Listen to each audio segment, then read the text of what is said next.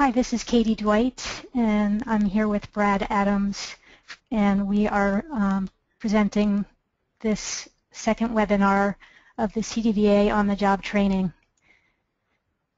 And today we're going to be covering, this is the second webinar, so we're going to be sort of loosely covering chapters 9 to 16 in the training manual. And but we're not going to do a total summary of everything. Instead, we are picking out a few issues that we're going to focus on in detail, and just think that it's hard to try to summarize everything in the amount of time we have. So just picking out a couple issues that we think are either complicated or particularly important to focus on. And so today what we have is we're going to be starting out with the death pension and elderly, types of claims, VA hearings, enrollment and priority groups, other than honorable discharges and health care, fee basis health care, and vocational rehabilitation. So I'm going to start it out. I'm a senior staff attorney with Swords to Plowshares, and Brad Adams is a staff attorney and director of legal services for Swords to Plowshares. So the first thing I'm going to cover is pension and long-term care. This will be pretty quick, but I think it's important to understand how this works. For elderly veterans or their surviving spouses, so with the VA pension or death pension,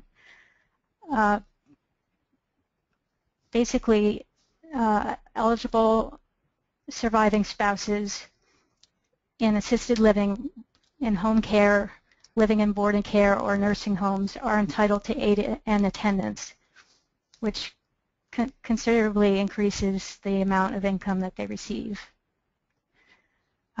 But the cost of the care is also deductible as a medical expense.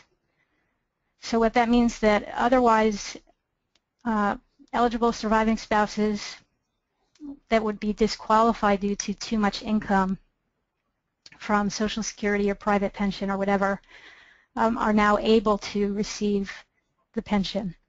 And that takes the benefit from one that is usually thought of as just helping the impoverished to becoming more of a middle-class benefit. So for instance, if you have an elderly person who is receiving $3,500 a month in Social Security, they can take all that money and pay it to a nursing home, and then that will reduce their countable income to zero, so they can receive the full VA pension. And they can use that money as they see fit to pay, to also pay for their nursing home or personal expenses or whatever. But you should never advise someone about any benefits except those that you have expertise in.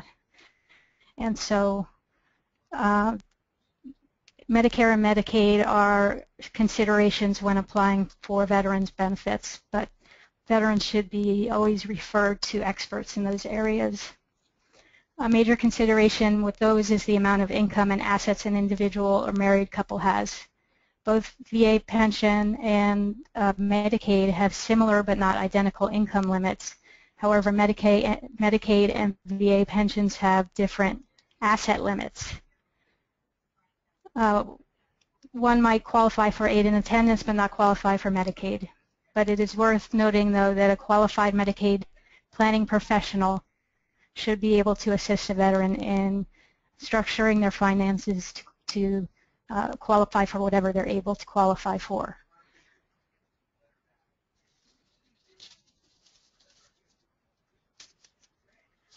So that's that on that topic. I'm going to talk now about types of claims.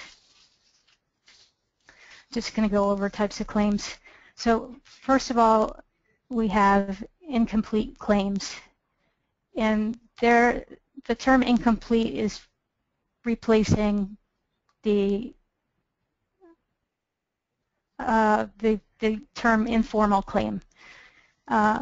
We don't have the concepts informal and formal anymore, or starting on March 24th. Instead, we have incomplete or complete claims. So an incomplete claim can occur where a veteran initiates a claim on e-benefits but does not complete the application. In that case, an effective date is established as the day of the initiation of the claim, and they have a year from that date to complete the application in order to save the effective date. You can also file and preserve an effective date by filing intent to file a claim VA Form 210966. Or you can, through a public contact or hotline personnel, a veteran can also have Form 21-0966 filled out by the VA employee and submitted that way to preserve an effective date. Complete claims are ones that are submitted on formal application forms, and they must be signed, they must describe the condition, they must identify the benefits sought, and the statement, if it's a pension application, there must be a statement of income.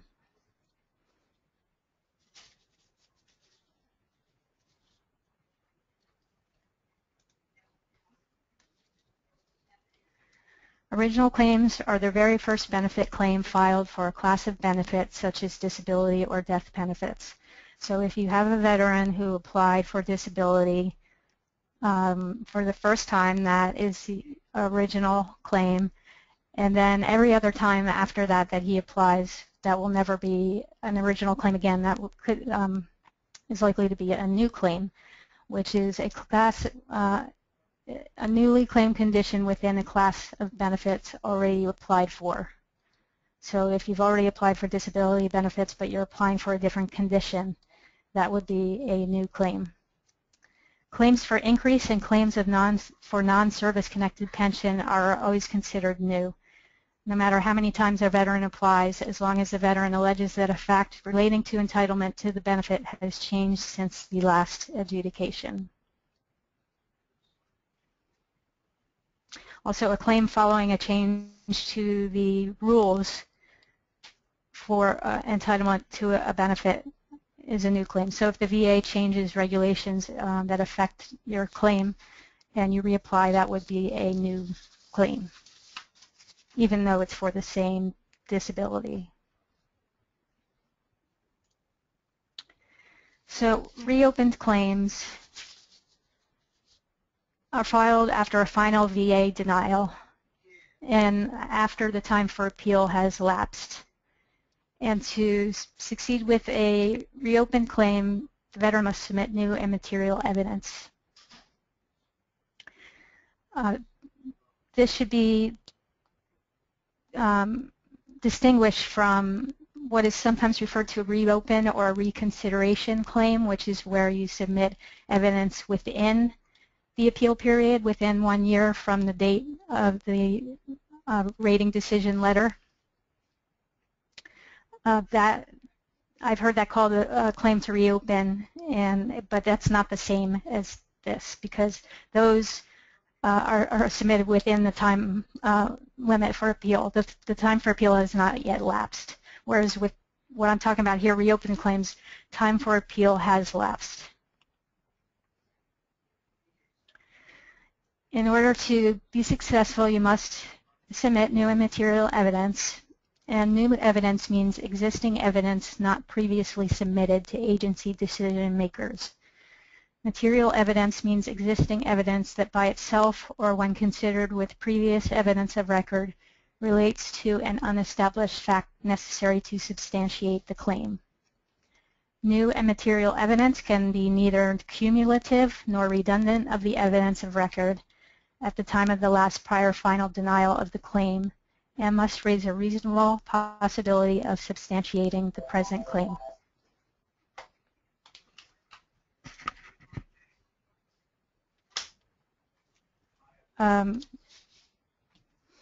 To determine what is new and material requires reviewing the previous denial to determine what reasons the adjudicator gave for denying the claim. For example, a veteran was in a car accident in service and injured her left knee. This is documented in STRs. She has a current diagnosis of the left knee condition, and she submits a letter from the doctor stating that her current knee condition is more than likely related to the car accident in service. However, the C&P examiner, while confirming a current injury, says the current condition is not connected to the car accident, and the VA denies service connection. If the veteran submits another doctor's letter in which the doctor diagnoses a current injury, is that new and material? It's not, because it's redundant of past evidence. The basis of the denial here was not a nexus made between the in-service injury and the current disability. So any new material evidence must address that fact. Buddy statements confirming that the veteran was indeed in a car accident will not be new and material because it does not relate to the basis for denial. Another letter from the same doctor reiterating what was stated before would probably not be new and material, but if the doctor cited new evidence or new research, then it could be. The VA may not reject evidence as new and material just because it doesn't believe the evidence. It's only once a claim is reopened that the evidence could be found lacking in credibility. The VA is supposed to have a very pro-veteran standard for reopening, so it shouldn't be too strict. If a case was denied for 2 reasons and the new evidence only addresses one of the 2, it should be sufficient to reopen the claim. So I'm just going to go over a couple of examples here. Claim for service connection for lower back disability, which includes a veteran's own statement of current symptoms and a description of in-service injury. The claim is denied for lack of medical evidence of current lower back disability and no in-service evidence of an injury, and the decision becomes final. The veteran submits claim to reopen, submitting another statement describing in greater detail the lower back disability and the pain he experiences, along with buddy statements describing the accident. The buddy statements are new and material, but do not on their own raise the reasonable possibility of substantiating the claim. But with the new statement from the claimant, the VA is likely to reopen. It will probably be reopened.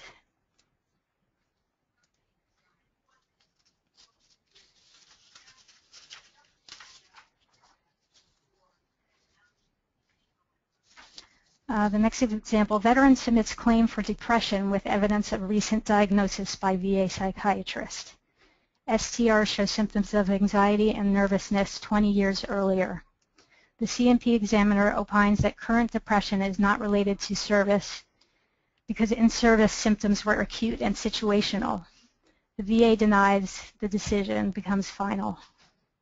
The vet attempts to reopen, submitting a new opinion from a treating psychiatrist stating the current depression started many years ago. Would this be enough to reopen the claim? The claim was denied for lack of evidence of a nexus, and many years ago is pretty inconclusive. So probably that would not be sufficient to reopen the claim. Finally, last example here, veteran submits a claim for shoulder injury. Evidence in STR shows a shoulder injury in service sufficient to cause long-lasting disability. The veteran submits no evidence of current disability, and C&P exam reveals only mild, non-compensable symptoms. The claim is denied. The denial becomes final. Veteran submits claim to reopen and informs VA that he is receiving SSI based in part on the shoulder injury. Must the VA obtain Social Security records in order to determine whether there is new and material evidence? Yes, they must. they must obtain records reasonably identified by the veteran.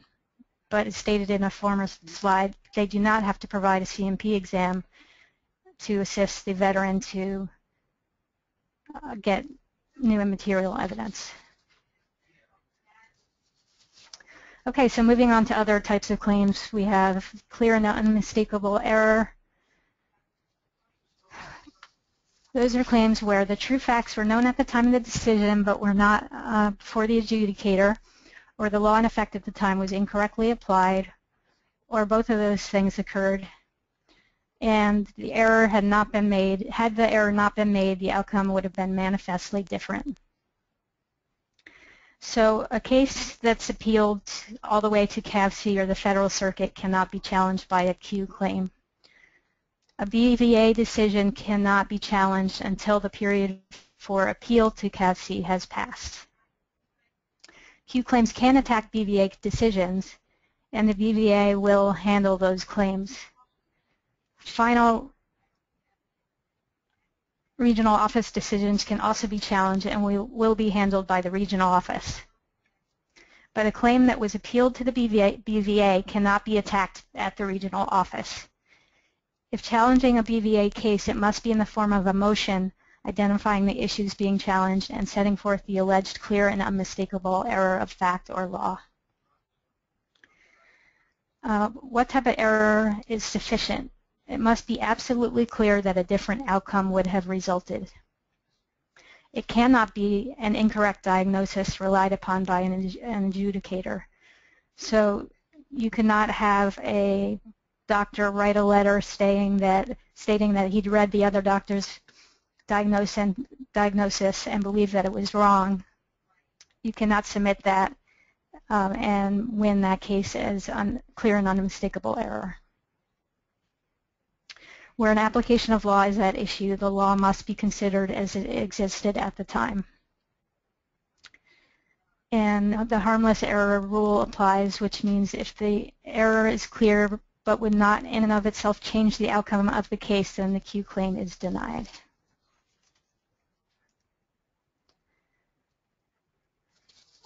Finally, we have pending claims, a claim which is awaiting a decision or where there has been a decision but it is not yet final. And finally, adjudicated claims, which is the claims in which a decision has been made and the veteran has allowed the specified appeal period to expire, or the appellate authority has rendered a final decision. And that's it on types of claims. And I'm going to now turn it over to Brad to talk about VA hearings.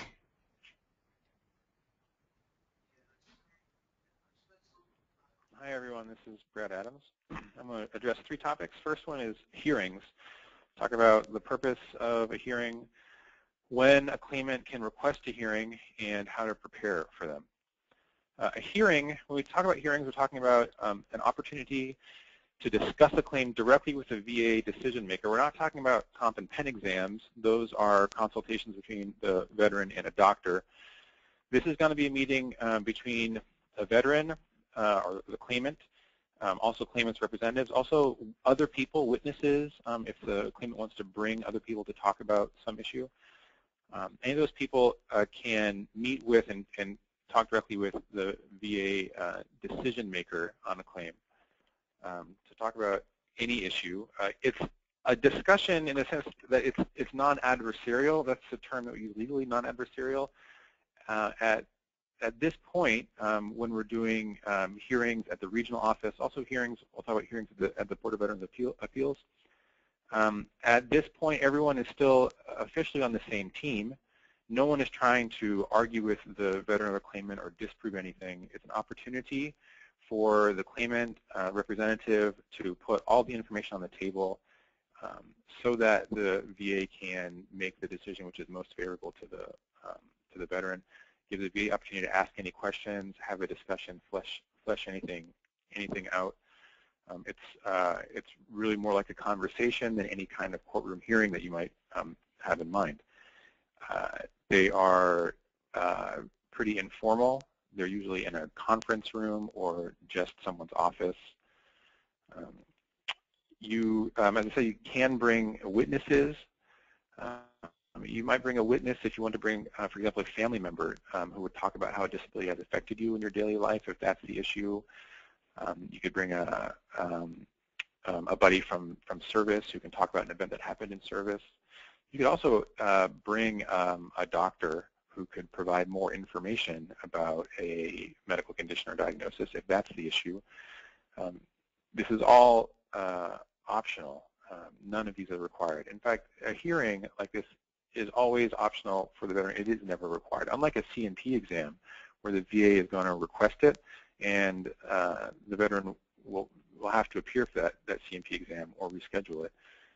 A hearing is always going to be asked for by the veteran on their initiative, and it's always optional. It's never required for the VA to make a decision.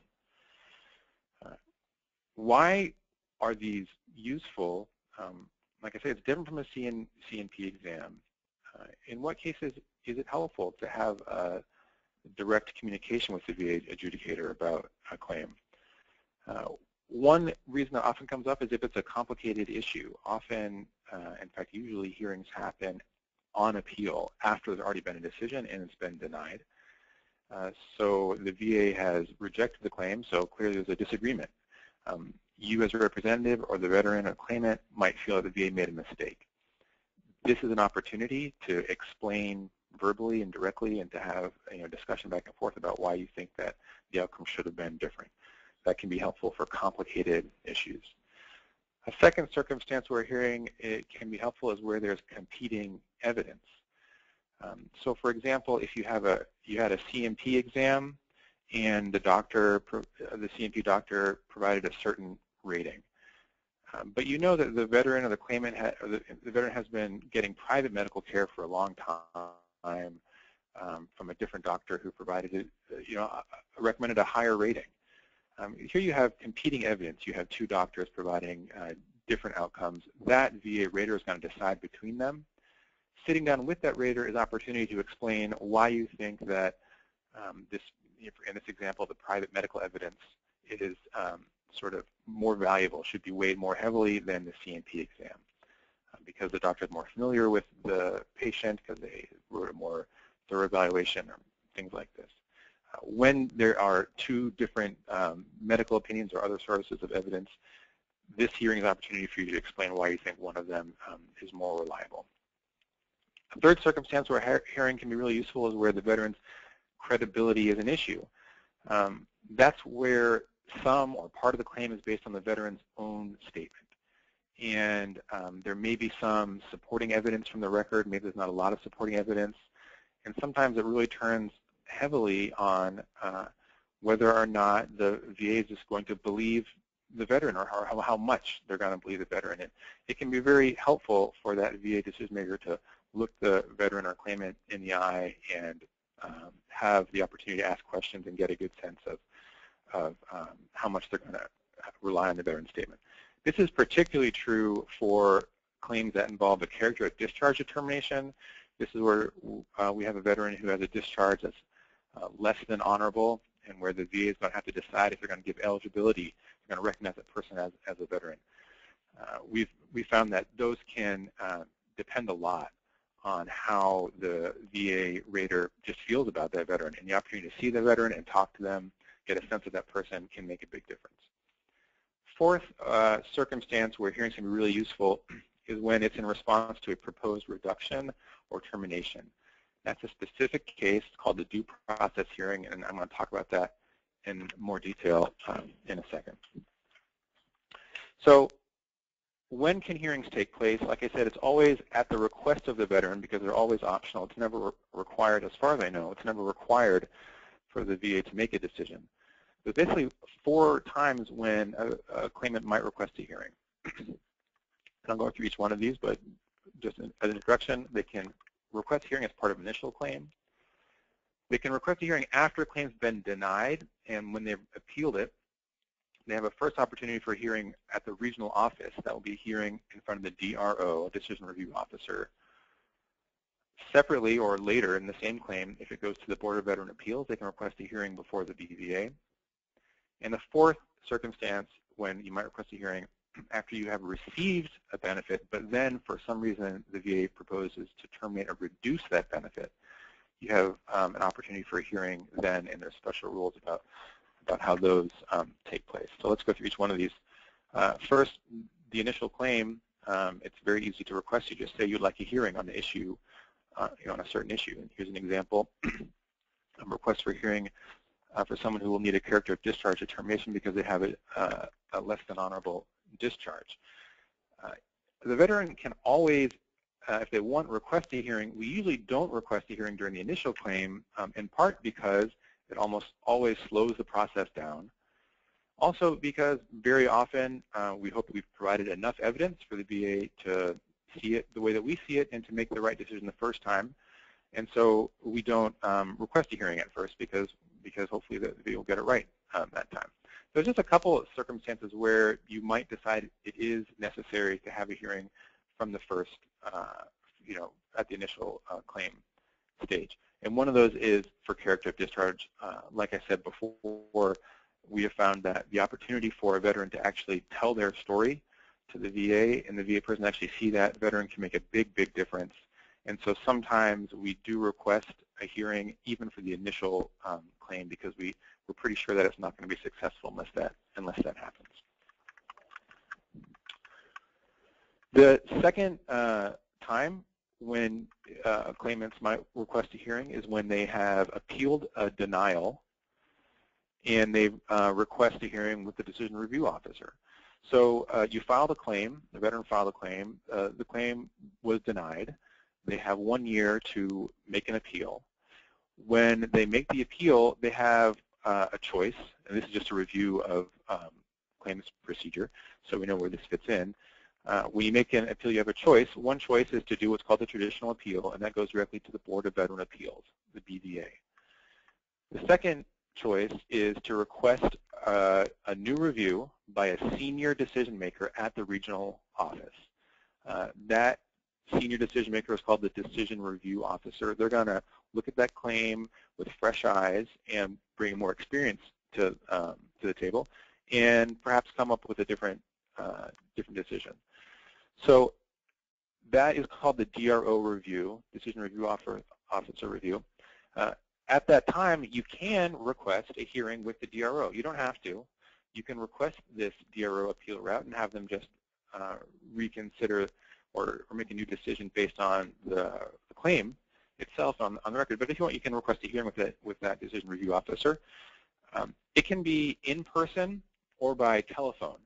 So an in-person hearing would be an opportunity for you and the claimant and any other witnesses to go and meet with that decision review officer and have discussion.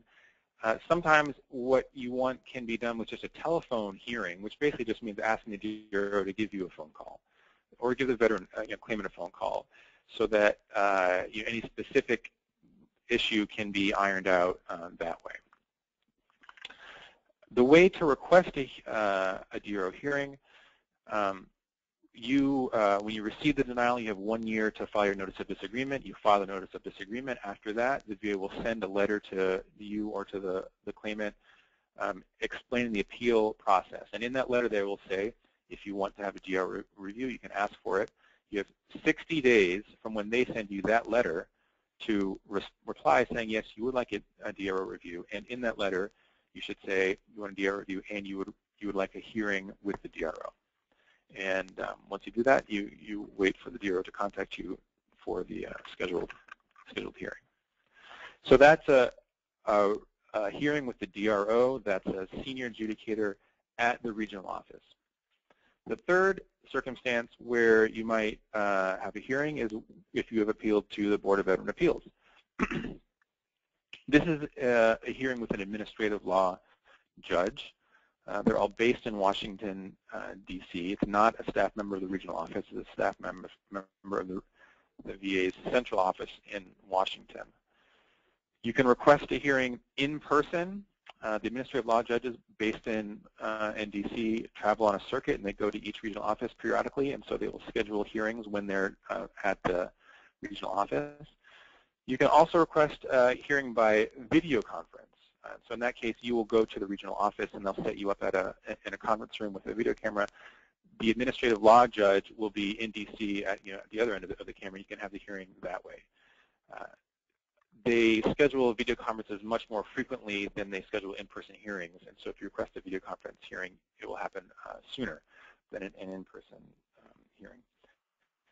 The BVA hearing is with an administrative law judge. This is a judge, so it's a bit more formal than hearings with DROs, decision review officers. But I want to emphasize that it's still fairly informal. It's still just going to be sitting around the table with someone in a VA conference room or in someone's office.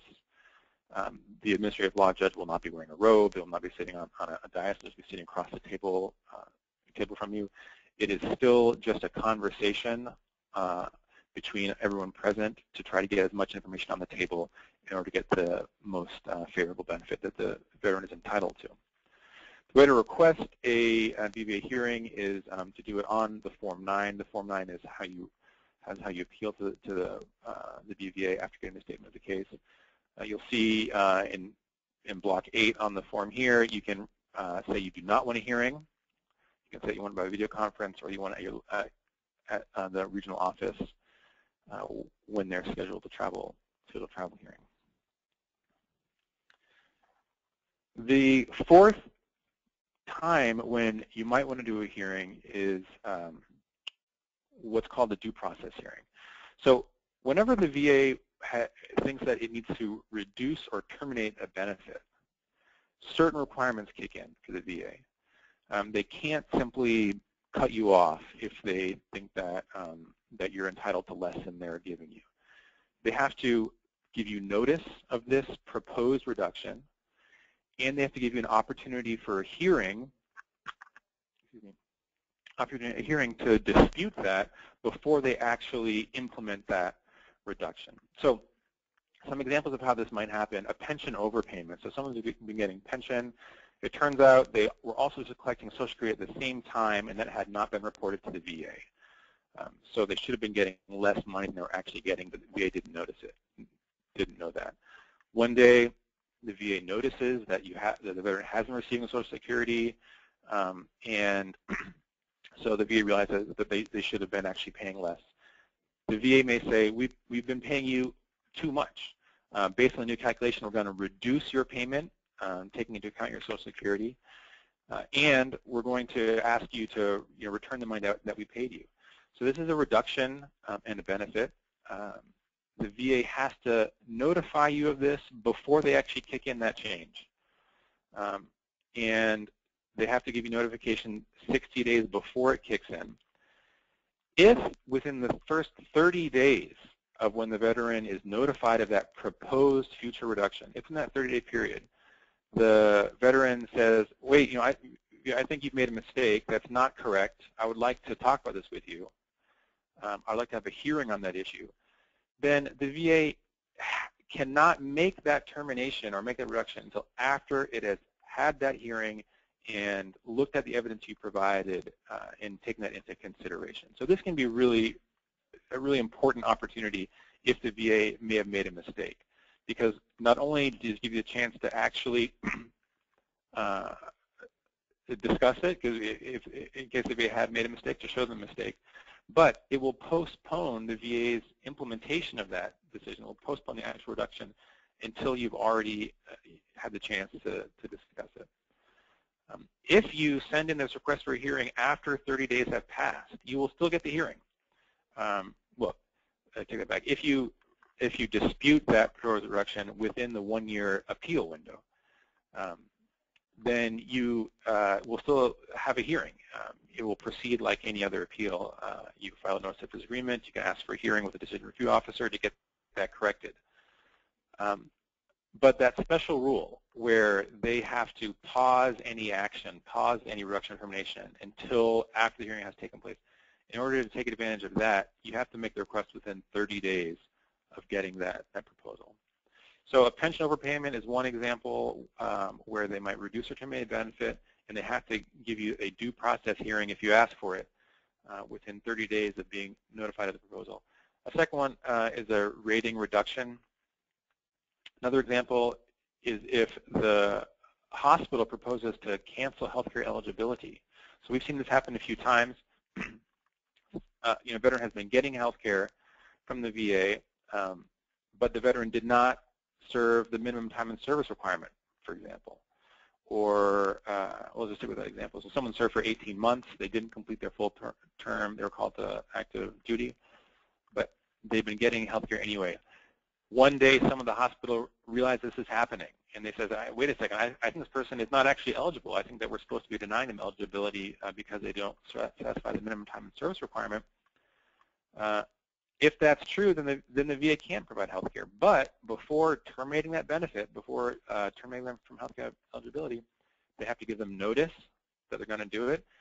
And then if the veteran asks for a hearing within 30 days, they can't actually cut off health care until they've had that hearing to make a more informed decision. Final example is if the VA proposes to assign a fiduciary. If the VA proposes to declare someone as being incompetent, that means that they're going to stop giving money directly to the veteran, give it to a payee instead. That's another circumstance where the veteran can request a hearing and the VA can't implement that decision until after the hearing has taken place. So what is the representative's role at these hearings? In terms of preparation, the first thing, of course, is review the claim. Often you may have requested the hearing on the veteran's behalf a year ago, maybe more, and then all of a sudden you get a notification that the administrative law judge is coming to town and you're scheduled for the BVA hearing. So you got to refresh your memory about what this claim is really about. Identify the information that you want to highlight. Usually there's one issue that's in question, and you think there's a couple pieces of evidence that really make the case, and you think the VA has overlooked it. So you want to make sure that you are focused on that information. That's going to hopefully change the outcome of the case. That information can come from documents. That information can come from the veteran. That information can come from other witnesses that the veteran invites to come to the hearing. So you want to identify those ahead of time. You want to explain to the veteran or the claimant what the hearing is going to be like. They may be intimidated. They may not know what's going to happen. Be sure they understand that this is a conversation with someone at the VA. That person at the VA also wants the best outcome for the veteran. It's informal. They can say whatever they want to say. That being said, while the veteran can say whatever they want to say, you're probably going to want to make sure certain things come out. So you're going to want to prepare certain questions that you're going to ask the veteran to make sure that the veteran doesn't forget any essential information. It's a good idea as part of preparation to let the veteran know you're going to do that. This isn't cheating. This is just avoiding a situation where the veteran might feel blindsided. So as part of preparation, you might sketch out the questions you're going to ask and then sit down with the veteran and make sure they know that that's coming. At the hearing itself, you'll show up with the veteran or claimant any witnesses that the veteran wants to bring. If you have any additional materials to provide, additional evidence, you can do that. So you'll provide that at the beginning to the decision maker. The next thing that you'll want to do is to give a brief introduction to make sure everyone's on the same page about what the issue is. So this is a statement that starts with something like, this is about showing whether or not injury actually happened in service. This is about the credibility of the veteran's statement because the veteran said that it did occur, and we have some additional witnesses who are there going to support that. This sort of frames the discussion so everyone's on the same page about what the issue will be. The next step after you finish that introduction is you can start asking questions of the veteran to prompt them to tell their story. At any point in this process, the VA rater, the decision review officer, the administrative law judge, they might cut in and start asking questions themselves, and that's fine too. This is a discussion. No one's cross-examining anybody. It's fine for anyone to ask their questions they want. Sometimes when these happen, it ends up being a conversation just between that VA rating official and the veteran, and the representative can sit back and watch that happen, just waiting to make sure that the veteran is not leaving anything out. And if you feel that there's some information being skipped over, you can step in and ask a pointed question to invite that veteran or claimant to say the additional information that you know would be helpful. Finally, once the conversation has run its course and you think that everything that you wanted to show, the veteran wanted to show, has been put on the table, you can then ask the hearing officer if they think any information is missing. Basically, you're asking for a hint from the rating officer of what kind of information they feel like they need in order to give you the claim. You're allowed to ask that. That's also not cheating. So if the rating official is sort of leaning towards granting a claim but feels like it needs more medical evidence, needs some more more corroborating evidence, some more statements from family or friends, you can ask, hey, what do you think would be helpful to make this claim successful, and maybe you'll get some suggestions on how you can follow up to improve the chances of success.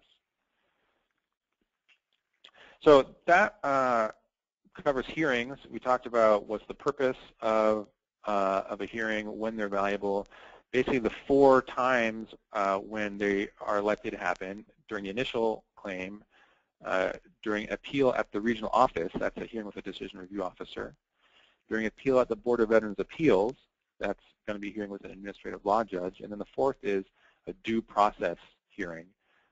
That's a hearing that you request when the VA has proposed to reduce or terminate a benefit, and if you request that within 30 days of notification of the proposed reduction, then the VA won't make any change till after you've had the hearing and made your case. And then finally, we talked about pointers for how to prepare and how to participate in a hearing. All right, next topic, healthcare enrollment. And we will talk about the priority groups and how that works. Oh, okay, I apologize. The heading is out of order. The enrollment section is later. I apologize. We'll do enrollment in a second. Healthcare for people with other honorable discharges. So we're going to review healthcare eligibility based on discharge characterization. We're going to talk about one exception to the rule, and that's healthcare for people with other than honorable discharges. And we're going to mention a couple other exceptions where veterans can get healthcare even if they have a disqualifying discharge. So a review of VA eligibility based on discharge characterization. In order for the VA to recognize you as a veteran, you have to have been discharged under conditions other than dishonorable. What this means in practice, and this is a simplification a bit, but this is generally the case. In practice, this means that if the service member has an honorable discharge, general discharge, or an uncharacterized discharge, the VA is going to treat them as having served honorably and recognize them as a veteran. The VA calls this honorable for VA purposes, HVAP. If the veteran has a dishonorable or a bad conduct discharge, then the VA may find them dishonorable for VA purposes, DVAP. If it's in the middle, if it's an other than honorable discharge, or if it's certain kinds of bad conduct discharge, then the VA gets to decide if they're going to be regarded as having served honorably for VA purposes and therefore eligible for benefits. So if someone has an other than honorable discharge, as with all benefits, before the VA grants a benefit, they're going to do a character of discharge determination, give them a thumbs up or thumbs down assessment. If they are thumbs up, if it's honorable for VA purposes, then they are eligible for everything. What happens if the VA decides that they were found dishonorable for VA purposes? So we have someone with an OTH discharge, other than honorable discharge. The VA finds that they served dishonorably overall. They're found dishonorable for VA purposes. Generally, they can't get many benefits from the VA, but there is an exception, and the exception is that if the VA finds that a veteran was DVAP, dishonorable for VA purposes, and if they have an other than honorable discharge, then they can get health care for service-connected conditions. This applies only if they have an OTH or undesirable discharge. It does not apply if they had a bad conduct discharge or a dishonorable discharge. They won't get compensation for that condition. They can just go to the VA Health Center and get treatment for the service-connected conditions. Two ways to apply for this. The first way, which is we found to be more reliable, file a compensation claim for that condition. Let's take as an example a veteran who served in Vietnam and now has diabetes, type 2 diabetes. So we know that type 2 diabetes is a presumptive condition for veterans who served in Vietnam. So this would be a very easy service-connected condition. But this veteran has an OTH discharge, other than honorable discharge. Now, if that person had an honorable discharge, they would apply for compensation. They would be automatically found to have served honorably for VA purposes, and so it would proceed to a service connection determination, and they would find presumptively that was service connected. If the person has an other than honorable discharge, when they file a compensation claim, the first thing the VA is going to do is look at the discharge and recognize that they have an other than honorable discharge, an OTH discharge. And so they're going to stop. They're not going to do the service connection yet. They're first going to look at the character of service to make a decision on whether the person served honorably or dishonorably. If they decide that the person served dishonorably, the VA is supposed to then automatically go ahead and do the service connection analysis anyway. So they will decide, no, this person served dishonorably for VA purposes. They're not going to be recognized as a veteran and given most VA benefits. But we're going to determine if their diabetes is service-connected anyway, because we know that if it is service-connected, that person can get health care from a VA medical center. So filing a compensation claim for someone who has an OTH discharge will automatically trigger a service connection adjudication, even if that person is dishonorable for VA purposes, so that the VA can tell the veteran if they get health care for that service-connected condition. For this example, this veteran with diabetes, if that is the case, if they are found dishonorable for VA purposes, but the diabetes is service-connected, they can't get compensation for diabetes, but they can go to the VA health center and get treatment for that. The second way to request eligibility for this healthcare exception is to go to the VA Medical Center eligibility office, ask the eligibility office to complete a form 10-7131. That's an internal form. The veteran can't download it and fill out themselves. It's a form that only the eligibility office can fill out. And that's the way that the hospital essentially asks the regional office to do that same process that the compensation claim did. It asks the regional office to do a character of discharge review and also to determine service connection for that health condition for the purpose of determining health care. At the same time, when you ask the eligibility office to do that, to make that request, you can also ask the eligibility office to grant tentative eligibility. What this means is the hospital can say, look, we don't know yet if you're going to be eligible. We have to do an adjudication of service connection and character of discharge. But in the meantime, while we're waiting for that to happen, we're going to grant you temporary tentative eligibility. If the hospital does that, that's great, because that can be an extra 2 years of health care that wouldn't otherwise be available to the veteran. On the other hand, usually when the hospitals grant tentative eligibility, they also make the veteran sign an agreement committing to pay back the hospital for whatever services they receive if at the end of the adjudication process they're found ineligible. So there's some pros and cons to going the second route of going to the hospital and getting tentative eligibility. So this is a major exception to the general rule that people with disqualifying discharges can't get VA benefits. They can get health care for service connection if they have an other than honorable or an undesirable discharge. There's a couple other exceptions that are good to know about. One is resources at the vet center. So the vet centers are counseling centers, usually separate from the medical centers at sort of downtown sites. They provide mental health counseling for combat veterans and for survivors of sexual assault, MST, regardless of discharge characterization. Also, survivors of sexual assault of MST can get medical treatment for conditions associated with the sexual assault at any VA health center. So the vet center doesn't provide prescriptions. It doesn't provide medicine. It only provides counseling. However, conditions related to sexual assault can receive medical treatment at VA health centers. All right, a third topic that I'll cover is enrolling for VA healthcare. So there's two stages to obtaining VA healthcare. First, you have to be eligible, and second, you have to be enrolled. What's the difference?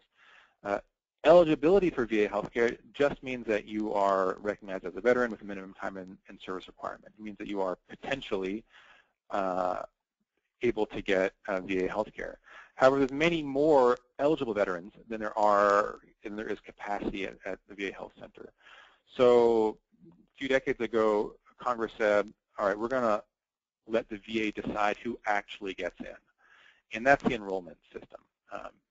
Even though every recognized veteran with minimum time and service requirement is theoretically, potentially eligible for VA healthcare, the VA controls the numbers of people actually getting in by deciding who gets to then enroll. And they have done this by establishing several priority groups.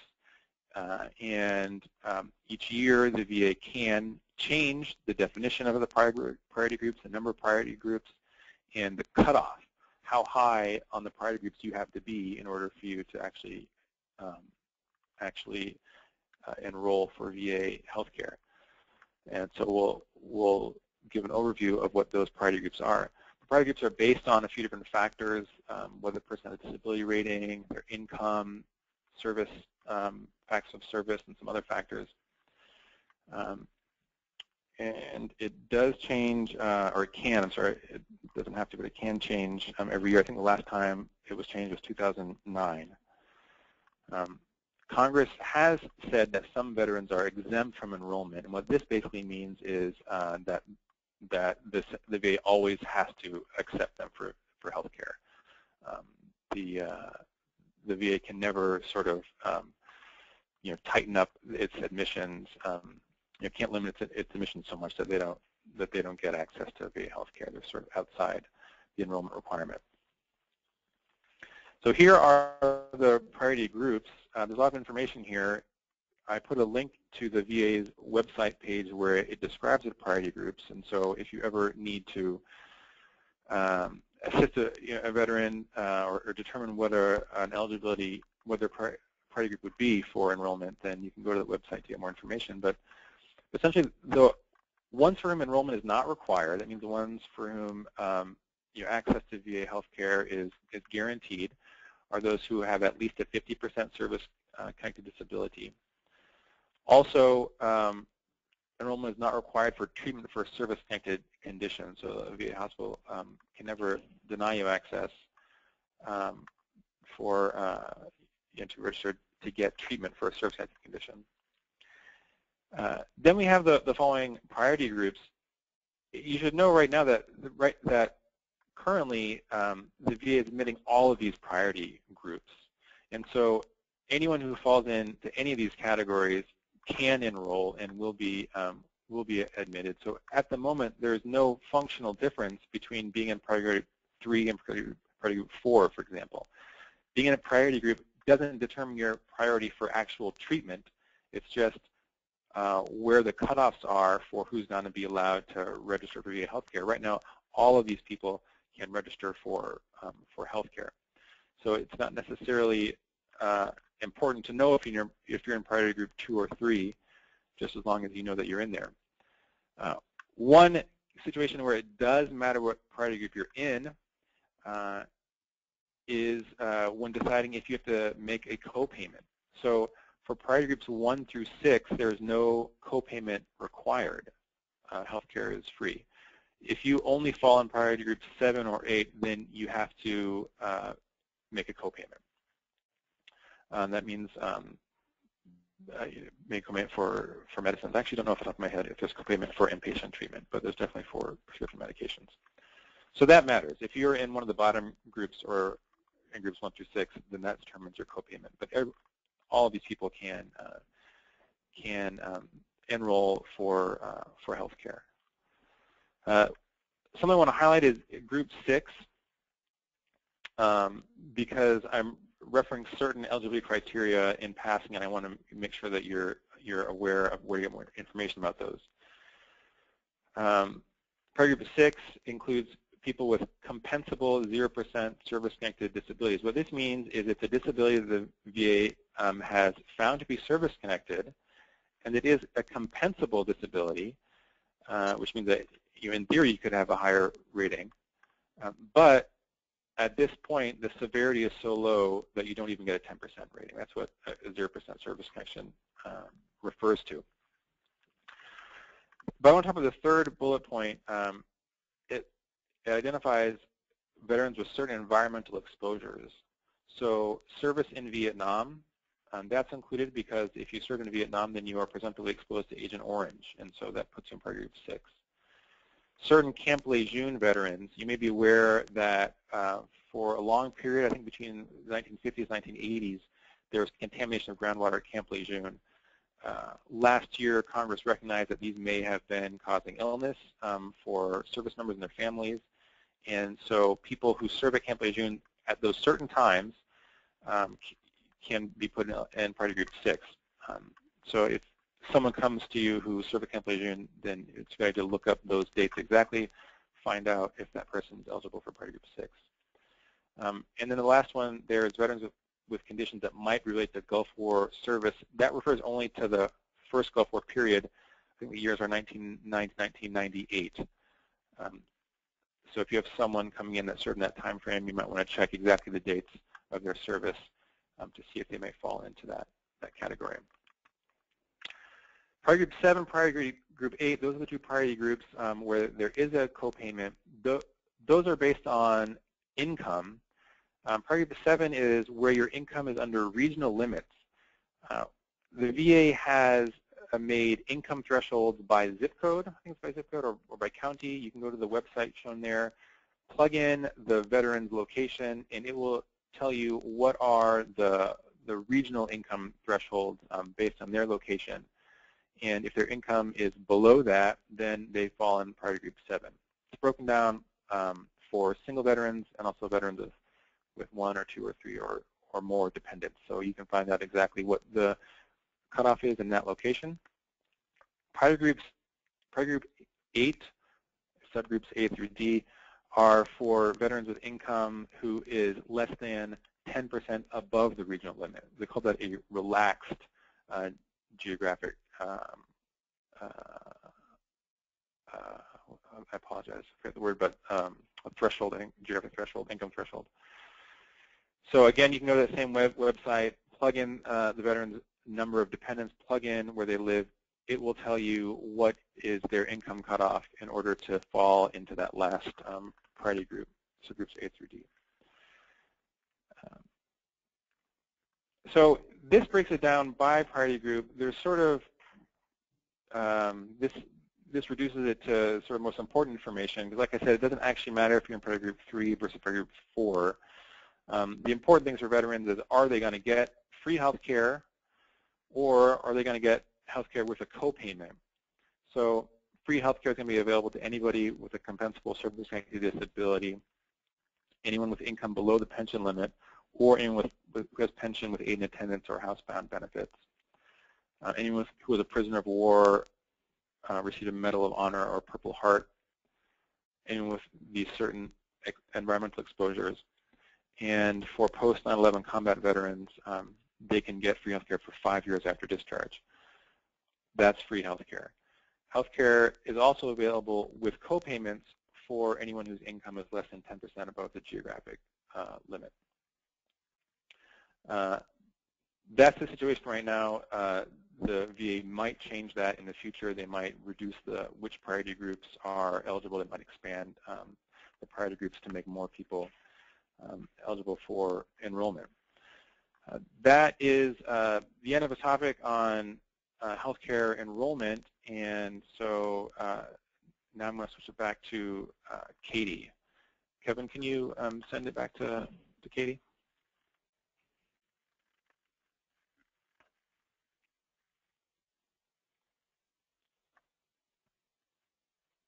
Hi everyone, this is Katie. I'm going to be talking about fee-basis care now. Let me get there. There we go. Fee-basis care is provided by non-VA facilities that are reimbursed by the VA.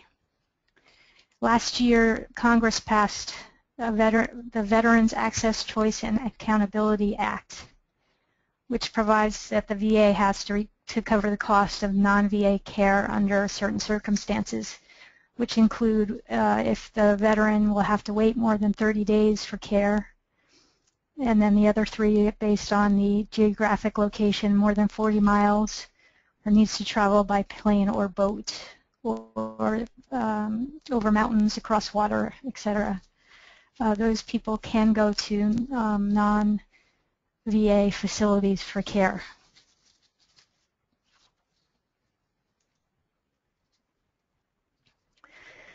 They need to get authorization first.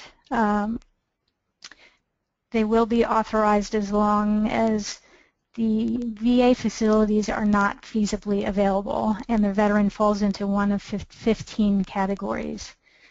So if a veteran goes to a non-VA facility and does so because it's not feasible for her to go to a VA facility for treatment, and she falls into one of 15 categories, then the care will be reimbursed. The 15 categories, several of them are service-connected disabilities or related. Number 8 is any disability of a woman veteran. Number 9 is any disability of a veteran in Alaska, Hawaii, the Virgin Islands, or other territories. Any disability of a veteran participating in vocational rehabilitation. They're pretty broad categories, and so the question is whether the care was not feasibly available, and that means that the urgency of the veteran's medical condition made it necessary or economically advisable to use a non-VA facility, or the distance involved made it economically advisable to use a non-VA facility, or the nature of the treatment required made it necessary or economically advisable to use a non-VA facility. If they fit those requirements, then authorization will be granted. It can be granted either by verbally in person or by phone, but written confirmation should be provided within 2 workdays. And you're going to definitely want to have that written confirmation so you don't get stuck with a bill. Then there's the issue of emergency treatment, reimbursement for unauthorized non-VA treatment. So this is in an emergency where obviously the veteran doesn't have time to go get authorization. They just go to the closest hospital or wherever the ambulance takes them. So in order to get reimbursement for that, they must show that it was indeed an emergency, that it was for a service-connected disability or other disability that was aggravating a service-connected disability, or for any disability of a veteran rated permanently and totally disabled. And VA facilities were not feasibly available, and an attempt to use them would not have been reasonable. Disputes with the VA often arise over what specific procedures are covered when a veteran receives authorization.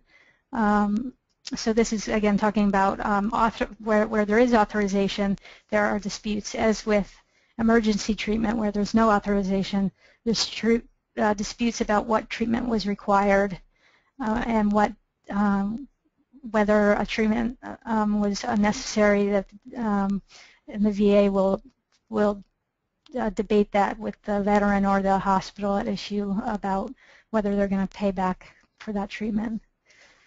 With the medical emergency care, an emergency is defined as a situation of such nature that a prudent layperson would reasonably expect that delay in seeking immediate medical attention would be hazardous to life or health. We also have another type of emergency for those veterans who have no other health insurance. They will be eligible for reimbursement for emergency services if the veteran was enrolled in the VA healthcare system and received care from the VA within 24 months prior to the emergency. The veteran is personally liable for the cost of treatment, and there was a medical emergency as defined. The claim must be filed within 90 days of the date of discharge, and no payments will be made after the period where the vet can be transferred safely to a VA facility. What we find, we get a number of complaints in our office from veterans who believe they were in an emergency situation, were taken by ambulance, and now the VA is not going to reimburse them. And what happens a lot in San Francisco is that the ambulances don't want to drive out to the VA medical center because it's too far, and so they'll take veterans to San Francisco General Hospital or other places that are nearer. And then this means the veteran has the good possibility of getting stuck with the bill if they can't prove it was a medical emergency. And the VA interprets what an emergency is very strictly. They're very picky about what an emergency is, and that is a problem for veterans. And so what we can do is we can help the veteran explain why to the VA why the situation that occurred was a medical emergency, and explain that the other factors that are required for reimbursement, that the veteran was liable for the cost of treatment, and the veteran was enrolled in the VA healthcare system. So you can write a letter on the veteran's behalf stating this, and talking about the definition of medical emergency, that a prudent layperson would reasonably expect that delay in seeking immediate medical attention would be hazardous to life or to health. So you need to explain why that is the case. Often the VA denies quickly, and then it's up to the veteran at that point to appeal. An appeal should be filed at the VA medical facility's fee basis office, and also should go to the regional office. You want to file in both places. And I think that, at least here in San Francisco, they seem to have, at the fee basis office, they're not familiar with appeals. They don't seem to know what to do with them. And in my experience, they just disappear. So I'm relying on the regional office to follow up on these, because nothing's happening on the side of the medical facility.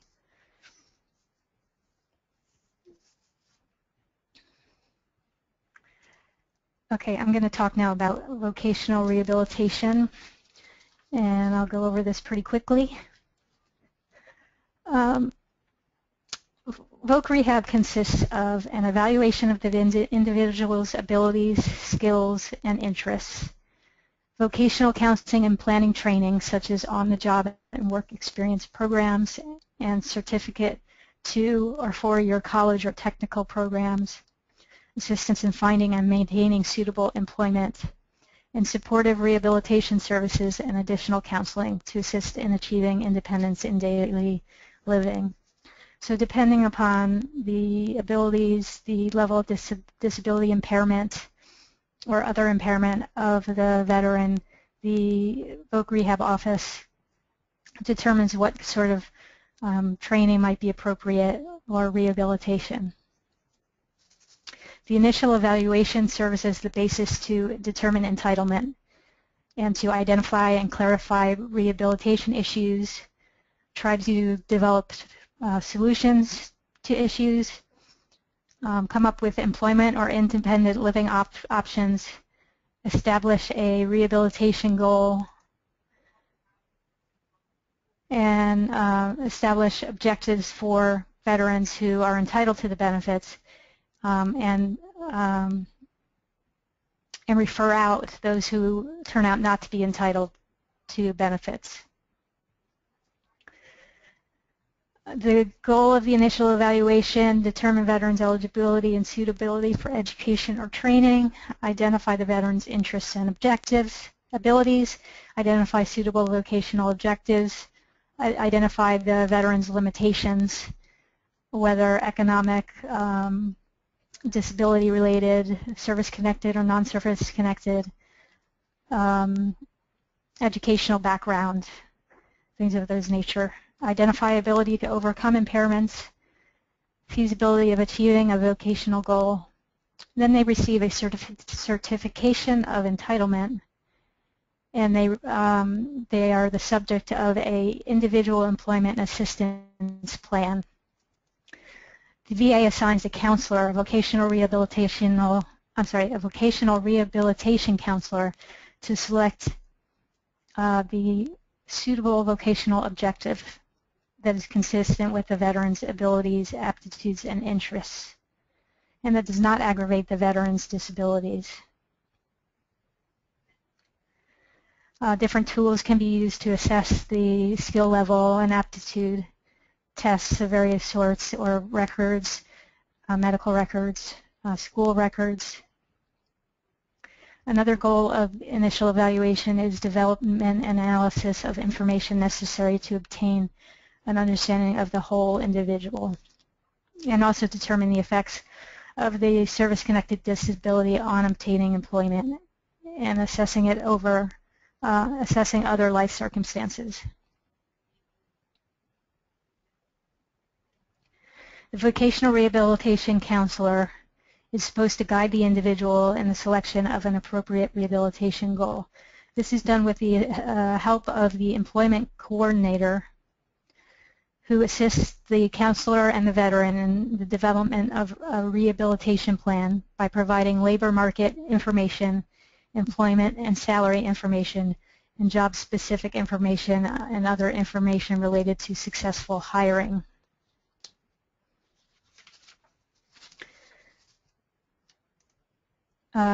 Based on the veteran's level of aptitude and abilities, they'll be placed in one of 3 levels, which determines how closely they will be followed by the counselor once they're assigned to the rehabilitation or education or employment. And level 1 is for the most skilled individuals. Level 3 is for those with the most impairments and challenges to overcome. And then they're placed, if they're going to be placed in employment, there are 5 tracks. A re-employment track is for those who are in the National Guard or Reserves who are returning to employers that they previously worked for. And that would be short-term training provided. The second is rapid access to employment for veterans who express a desire to obtain an employment as soon as possible and already have skills to qualify. That would include job skills assessment, employment preparation. Employment through long-term services is for veterans who need long-term services such as remedial or refresher courses, specialized training, and or post-secondary education to obtain and maintain suitable employment. Self-employment is for veterans who have limited access to traditional employment. They may want to work flexible work schedules or need more accommodation from work. They have to have an interest in some financial resource and aptitude to pursue self-employment. Finally, independent living is for veterans where the pursuit of a vocational goal is determined not currently reasonably feasible due to the effects of their disability. Based on whatever track the veteran is placed in will determine what services and support will be provided to that veteran. So that's it for our PowerPoint presentation. So I would now like to open it up to questions or comments from you out there. We'd be glad to hear any comments you have about the presentation or any cases that you've personally worked on that have been unusual or interesting, or questions on anything we've covered.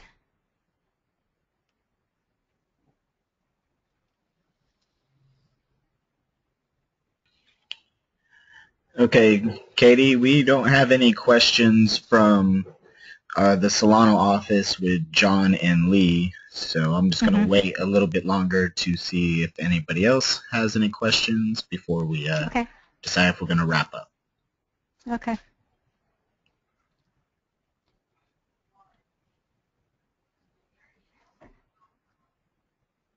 Anybody got questions? Send them in to us, please.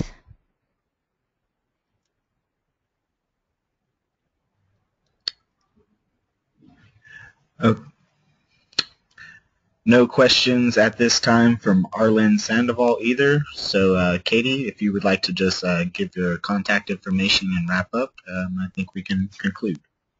Okay, sure. I wanted to let you know that I'm going to be having the next OJT training. Webinar 3 will be on March 17th. No, sorry, March 24th at the same time at 2 to 3:30. And then the next one after that is 2 weeks later, or April 7th, from 2 to 3:30. And we'll be covering the latter half of the training manual.